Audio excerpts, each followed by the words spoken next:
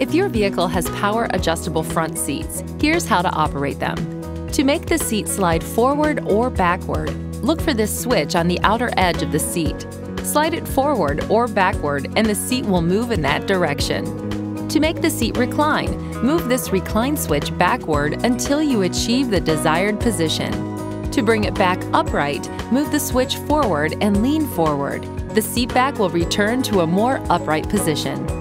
If so equipped, the switch you use to move the driver's seat forward and back can also be used as a seat lifter, adjusting the angle and height of the seat cushion.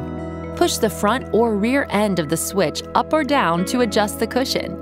If you push the middle of the switch up or down, the entire cushion will lower or rise to the desired position.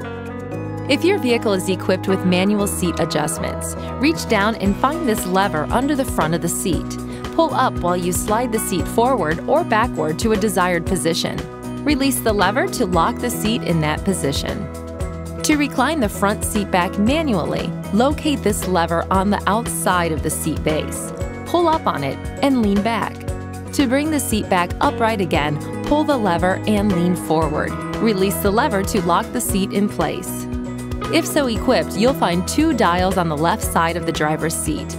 You can adjust both the angle and height of the seat cushion by turning the dials.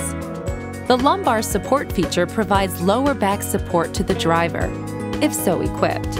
Locate this lever on the right side of the seat back. Move the lever forward or backward to adjust the seat's lumbar area. Please see your owner's manual for important safety information, system limitations, and additional operating information.